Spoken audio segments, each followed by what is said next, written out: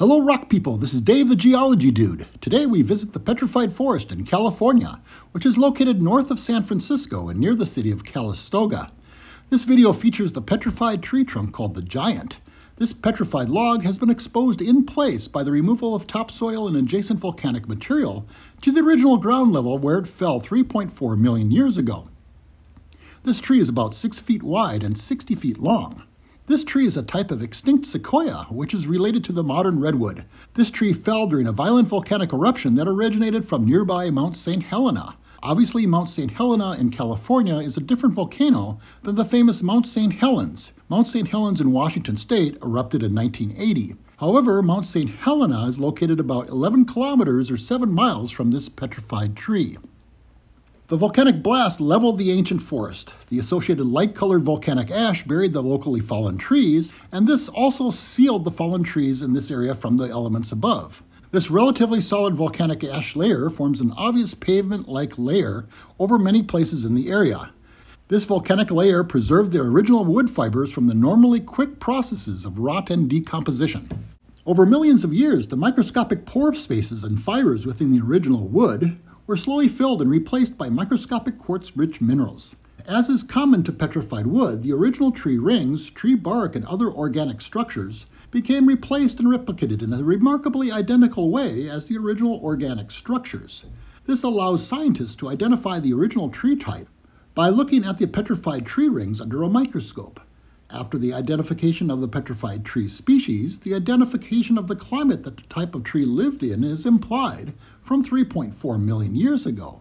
Also, the direction that the tree fell, in this case in a southwest to northeast orientation, allows identification of the general direction of the ancient volcanic blast. The adjacent volcanic ash allows identification of the volcanic source area with the original eruption event. Most petrified forests, such as in this area of California, contain only a relatively small variety of petrified tree types. This is because localized forest areas usually have both consistent climate and soil conditions.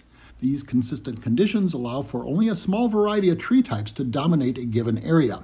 However, some petrified forests are exceptions to this general rule. An example is the ginkgo petrified forest in central Washington state. In that area, trees from a wide variety of higher and lower elevations and from different climatic conditions had traveled down along an ancient flooding river to a distant wet lowland area.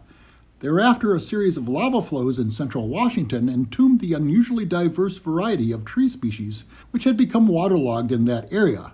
Thereafter, petrification began to the trees in that locality.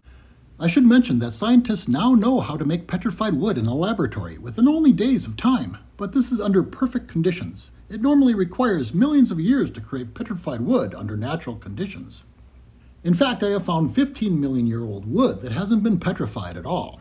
Another aspect related to this ancient giant tree in California is how it breaks into various orientations. Because the quartz-rich rock is the material in petrified wood, it is quite brittle compared to the relatively flexible wood fibers in natural wood. Therefore, the petrified wood may break into distinct segments across the width of the petrified tree trunk. This is caused by forces to the petrified tree from slight differences in ground settlement over its long length. Additionally, because petrified wood has replicated the original wood grain structures from the original tree, petrified wood also can break along similar orientations, like with modern pieces of naturally split wood. This petrified forest is in a hilly area near the famous Napa Valley, known for its wineries. Occasionally, forest fires occur in the area. However, these petrified trees are no longer made of wood. Although petrified wood will not burn in a modern fire event, direct exposure to high heat of fire could cause some spalling damage to the surfaces of the petrified wood. But it is likely that this giant tree of stone will remain unchanged for a very long time in the future. What is called the Petrified Forest is located about 90 minutes north of San Francisco, or nearly 2 hours west of Sacramento. It is just west of the small town of Calistoga.